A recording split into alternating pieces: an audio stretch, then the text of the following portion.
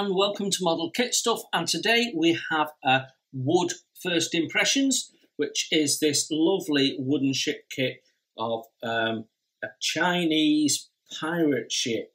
I guess like a Chinese junk style ship with cannons. So quite an interesting subject, something a little bit different. It is 1/100 scale and made by Amati. And its kit number is 1421. And on the box, it tells us that it's museum quality with high quality materials. Now, for me, Amati are one of the better makes of wooden ship kits. There's several, and they've all got their own different unique features.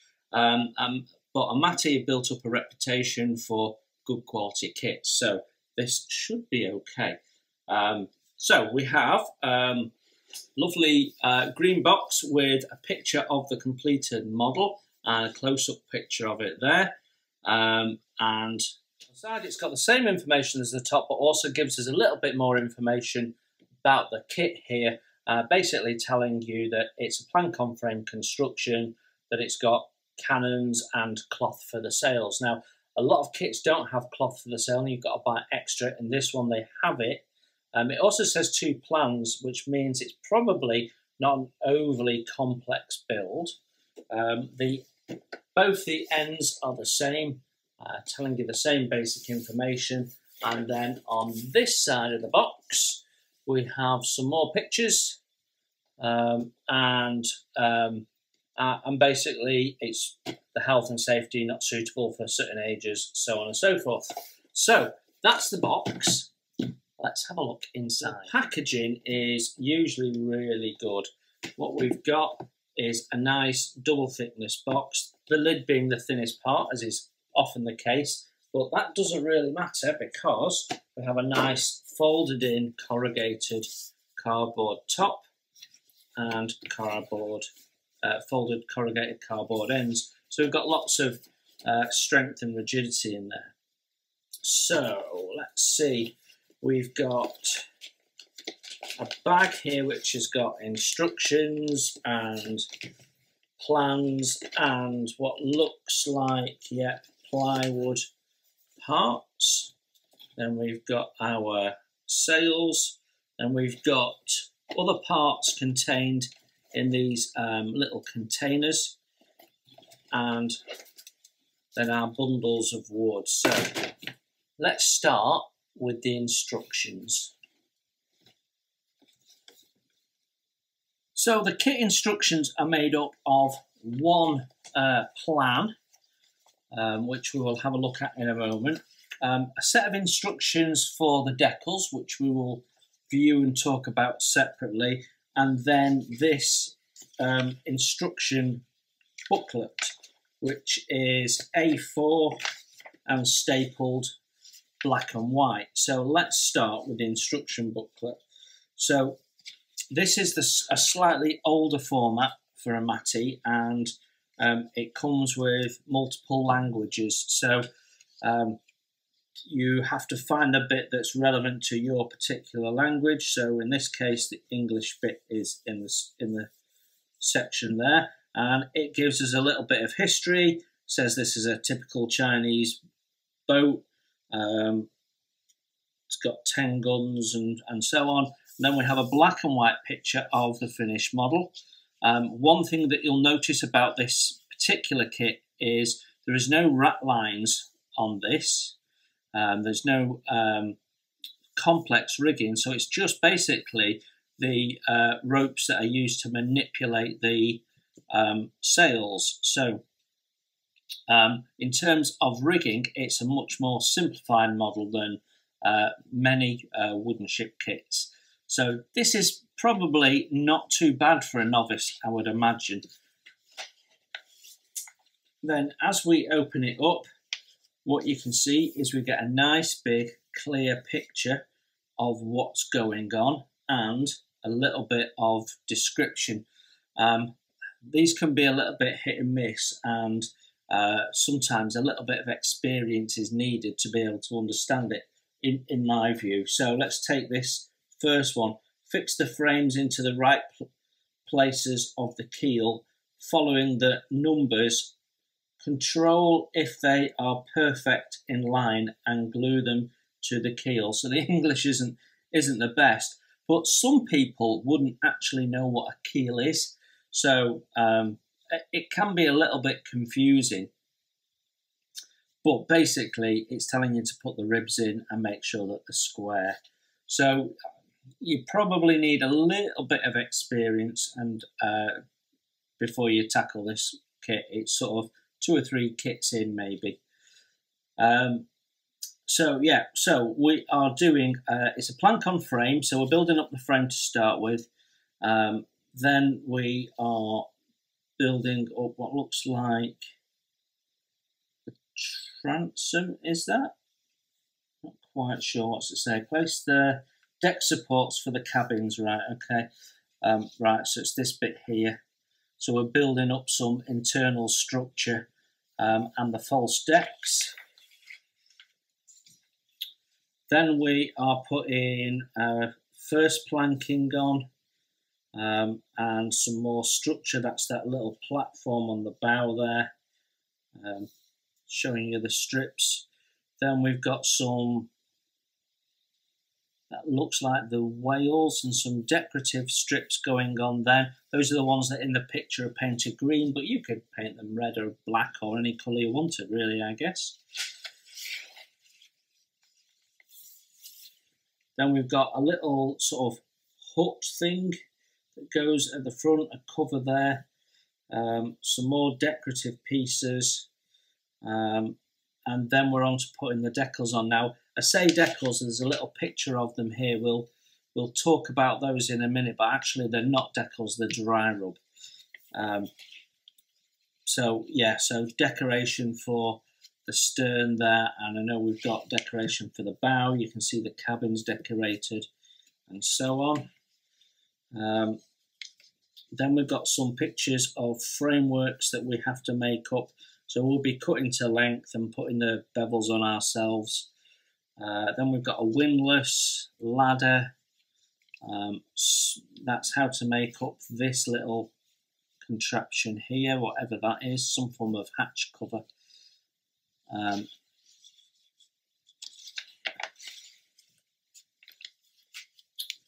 Then we are making up the 3 masts.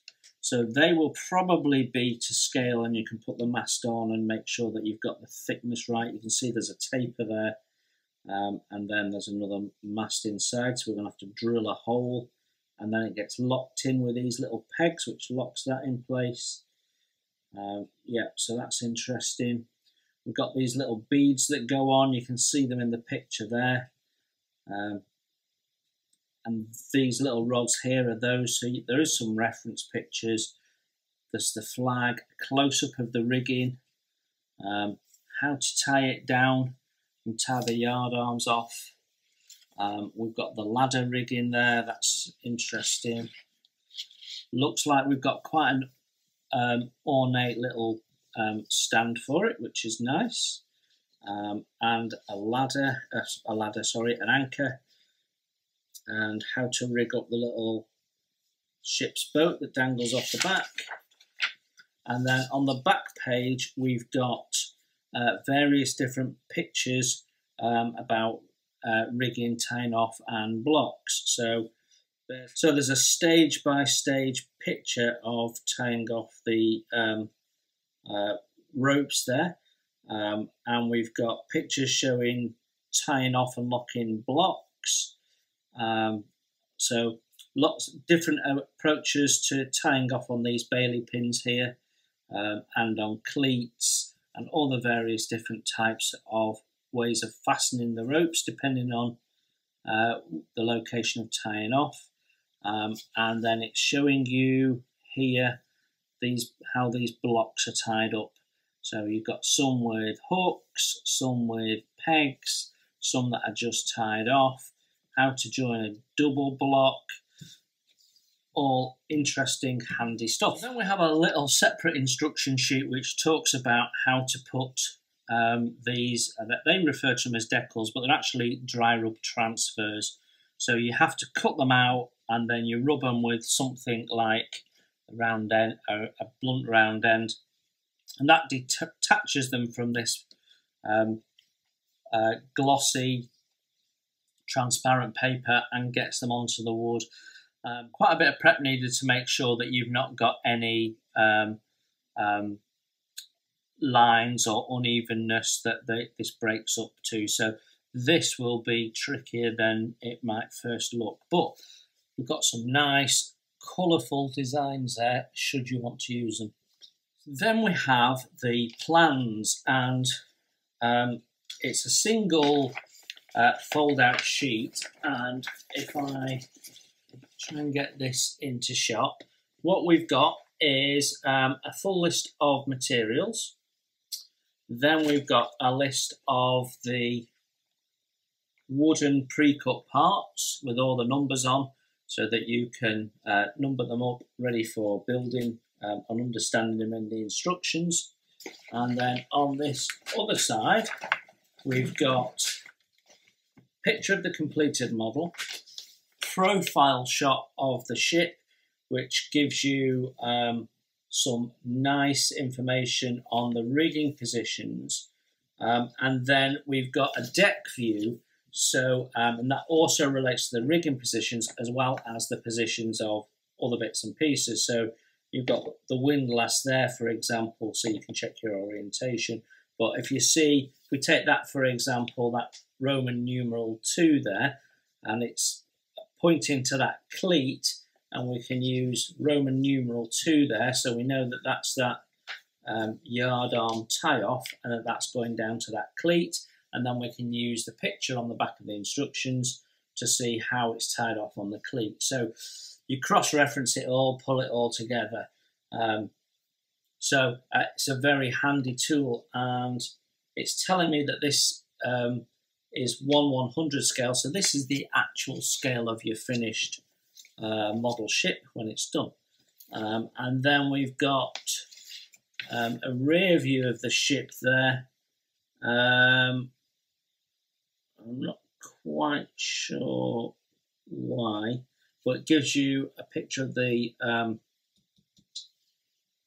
how to orientate the decorations and the dry rod transfers again, I guess.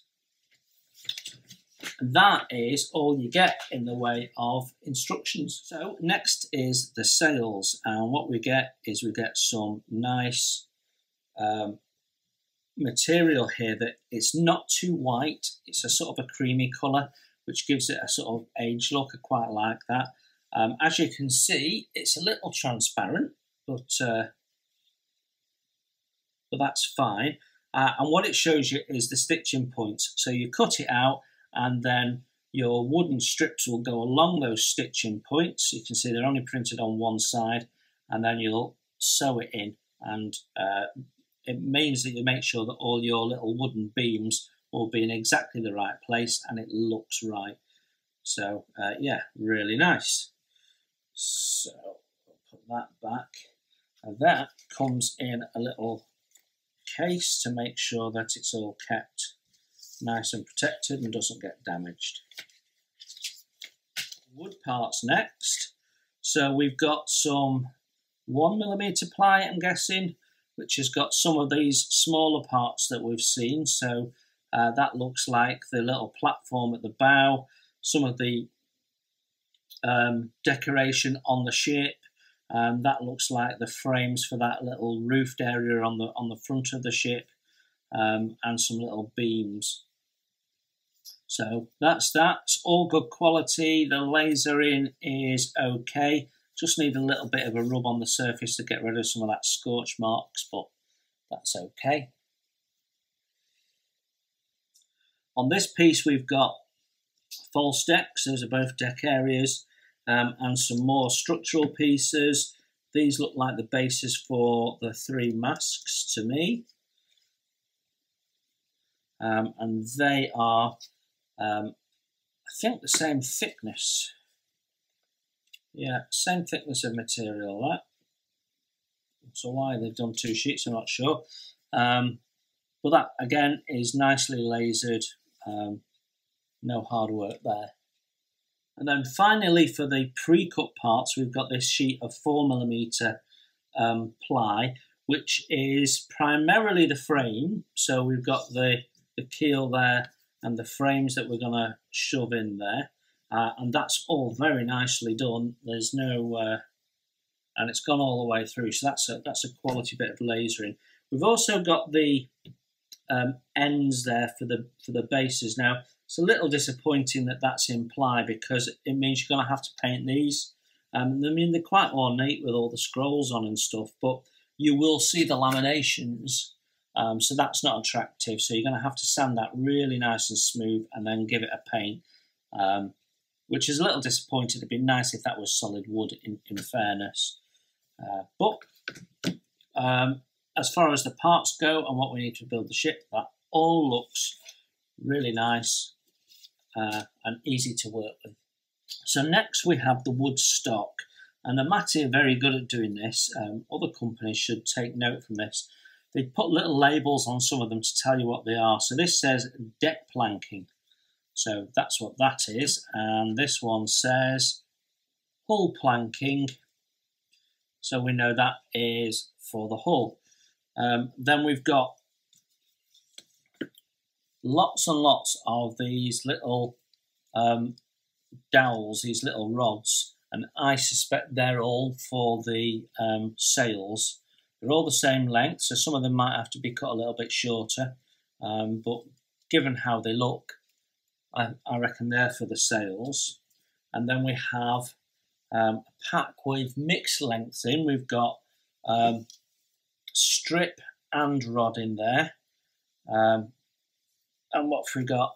It's a bit difficult to see, but we've got 1, 2, 3 different colours in there, which means we've got 3 different types of wood. So it looks like lime, maple, yeah, definitely some walnut in there as well. So if you want to varnish it, you're going to have some different colours there to show off, which will be nice. So quite a lot of strip there.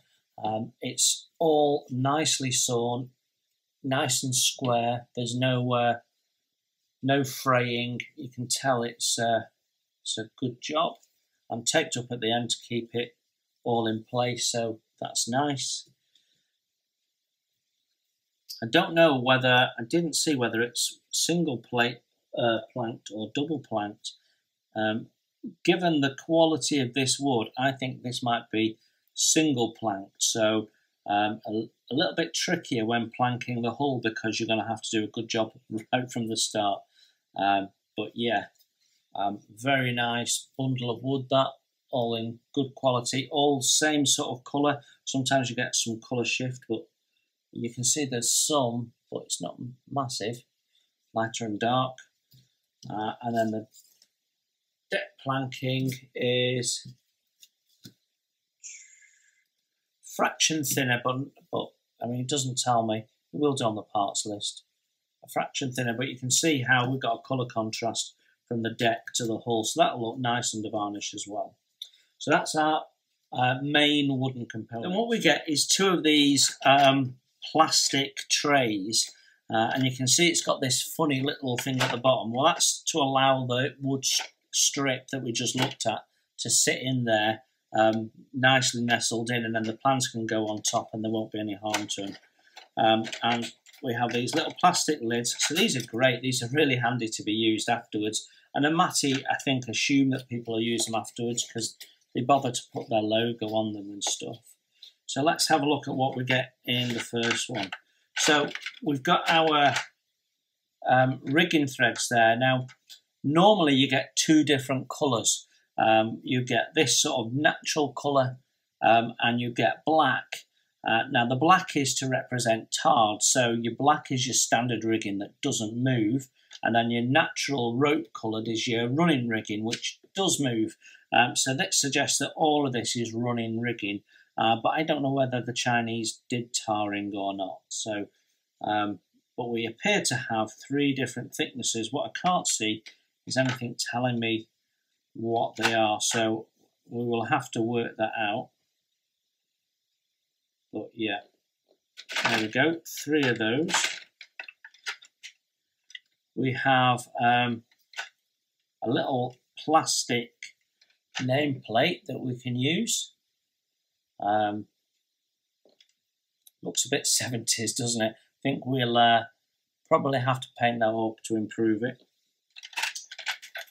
Then we have a bag that has got the cannons. So we've got the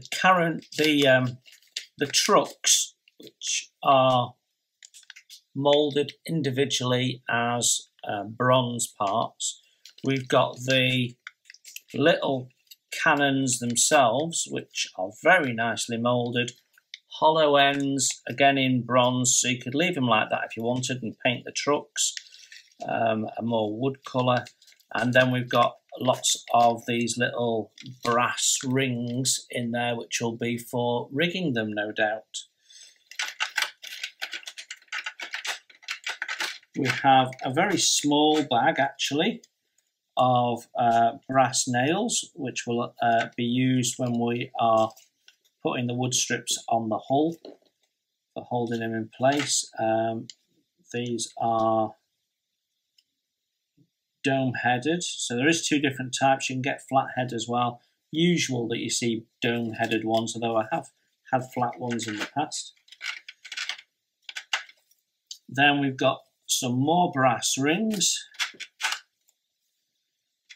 some white metal cleats, and then in this bag we've got some odd looking metal bent nails. You can see that? Never seen those before, so I'm not quite sure what they are. And then some eye bolts, which are these brass things here, which all seem to be the same size. And then lastly in here we've got this little sort of wooden roof for that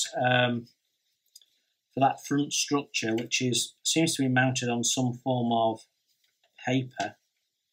But that looks quite nice. So I don't know whether we have to cut that to size or whether it's already cut to size. Yeah, but glue that in place and probably fix it with a matte varnish or something.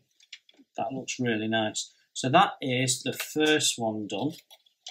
Let's have a look at what's in the other one. So in the second tray, we've got 2 bags with these pre-cut parts in them, which I'm guessing is ladders. There's some planks there.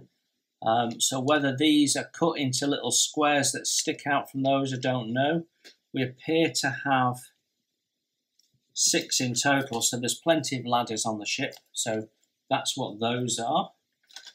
Then we've got 2 resin ship's boats. Now these are a little bit rough around the edges. As resin goes, they're a bit, they're not quite to a modern standard. We've got the wooden planks scribed on, but they're not very neat. So I might be tempted to line that with some thin wood strip and veneer it and make it look the part. Give that a nice sand, get it all nice and smooth, painted up. That'll look really quite nice. And then that's the same idea, but smaller and to the same standard. You can feel it's lumpy, got some air bubbles in it. So, okay, just needs a bit of work really. Next we've got the blocks, and these are the only blocks in the kit, and they're all singles, so there's nothing difficult here. And when I say single blocks, that means they've just got that one hole in. So you've got one rope that goes through them, and then one rope that ties them off. So nice and easy, not complicated. A nice little touch is this little anchor pack here. So these have all been pre-cut and pre-drilled. So all you have to do is assemble them together, glue them into place, put your peg through the top and your ring on, and you're away. You've got your anchor made up. So nice and simple, a nice little touch. And the same is true of these parts here. So we've got the little balls that we saw on the masts already shaped for you. and then these are the cat heads for the anchors. So already with the cutouts in, so they're just plug and play, which is nice. And then the last thing in the second tray is this bag, which has the 3 windlasses in. So you can see the barrels have already been shaped and drilled out. We've got the end pieces that they mount in, and then we'll cut these rods down to make the little handles that stick out. And they should look pretty cool, I reckon. So there we have it, Amati's 1:100 scale Chinese pirate ship. What's my first impressions? Well, I think this is a really nice model for someone who's perhaps done 1 or 2 simple kits and is ready to stride out a little bit more and can read the instructions and understand what it is they're telling them, because the instructions are a little bit gappy, but the actual ship itself is quite simplified. You've not got difficult curves at the bow that you've got to form, nor have you at the stern. So the most difficult bit being probably that green strip there that you're going to have to do a little bit of bending on. You've got simplified rigging because you've got no rat lines at all. So you've only got this working rigging on the block. So and it shows you how to do those. And most of the construction is square block squared off. So I think an interesting project, won't take too long to build, should come together quite nicely. The challenges are it's single planked, so you need to have done a little bit of planking to be confident that you can do that and make a good job of it. Otherwise, I think that's going to be a fairly straightforward kit. I also think it's quite eye-catching. It's something a bit different to the Spanish galleons and Napoleonic warships. Just something a little bit different. It's got lots of decoration. It's colourful and it's eye-catching. The part quality is very, very good. And Amati have gone the extra mile and given you quite a few parts that are already pre-shaped, ready to assemble, such as the anchors and the windlasses and the ladders. So, yeah, all in all, a very nice little kit. Not a very heavy part count, not overly complex. A nice little project. And I agree with what they say. If you spend some time on making sure everything fits nice and tightly and what have you, it's a museum standard kit. So, yeah. If you're looking for something a little bit different and you've dipped your toe in and now ready to stride out a little bit, so an early intermediate kit, I think this could be the one. I hope that was useful or interesting.